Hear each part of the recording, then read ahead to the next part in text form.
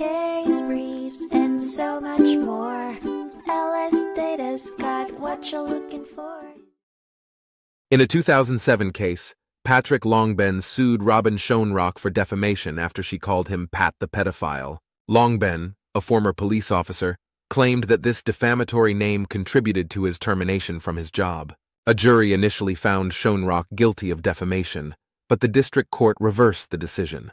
Longbehn appealed, arguing that the district court had made multiple errors. Upon review, the Minnesota Court of Appeals found that calling someone a pedophile is indeed defamatory per se, and the district court had made errors in its judgment.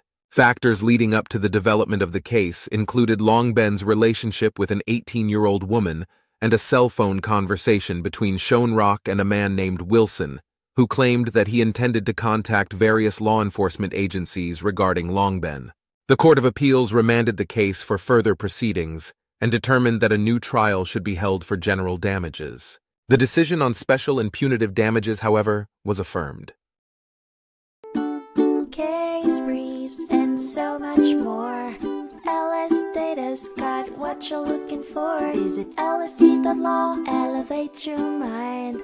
Leave the stress of class.